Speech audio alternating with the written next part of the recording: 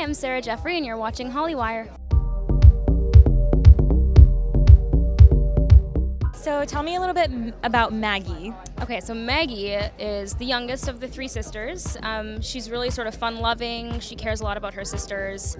She's the most, I think, easygoing of them all. She's bubbly, and she's been a lot of fun to play. She's rushing a sorority, and it's been a lot about finding that witch life balance. She just came into this new power and this new phenomenon, but she's also trying to balance like having a social life. So that's been interesting, and I'm sure I could relate to that if I were really a witch. But she's also very empathetic, which is sort of a testament to her ability to read minds, and that's sort of a storyline that we will be following throughout the season. Were you really excited about the fact that she could read minds, or were you hoping she could maybe move things or pause time? I was very excited about that because I'm very much an empath in my own life, and I feel like that's sort of the closest power to empathy, you know? Just being able to read people's energies even is something I feel like I can do, so the next thing would sort of feel like it would be reading minds. So it was very exciting. I mean, I can't really read minds, obviously, but yeah, getting to play that character and that power has been really, really fun. What is that like on set when you have to read a room full of people's minds? Are you just like running around like? We've done it a few different ways. So I've had people read all the lines off camera for me, so it's like a gaggle of people talking all at once.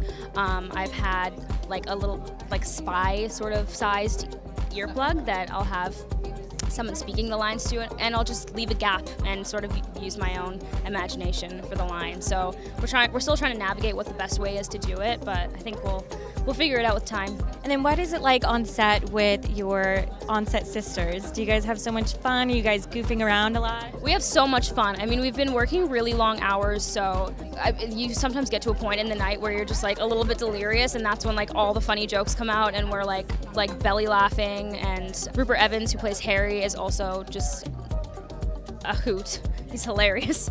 So yeah, we've been having a lot of fun. What is maybe the funniest, or has there been a prank on set? I feel like we haven't had a prank yet, but I've always done this thing on sets where I try to clip clothespins. Yes, where you try to clip them on someone without them noticing and get as many as you can. So I think that's a game I'm going to start doing on set, but don't tell them.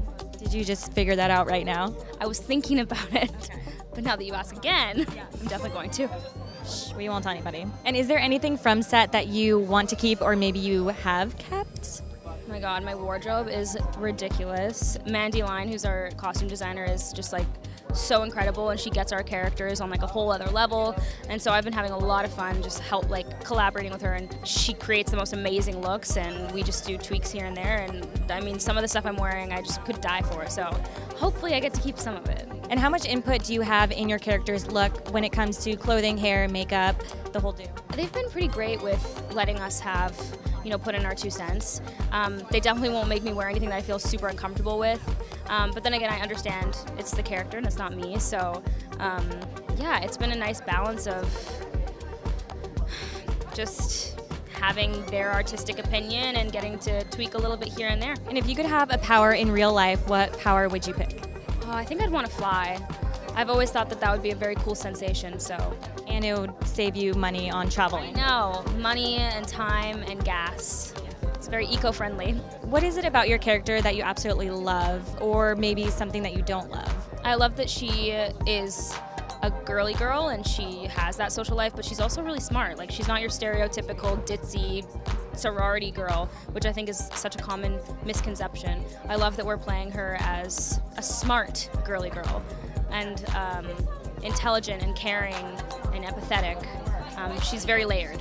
And do you guys get to hang out offset and go out at all? We haven't had much time to do that just because our schedule has been so crazy, but we definitely have had like dinners every now and then when we have like a slower week.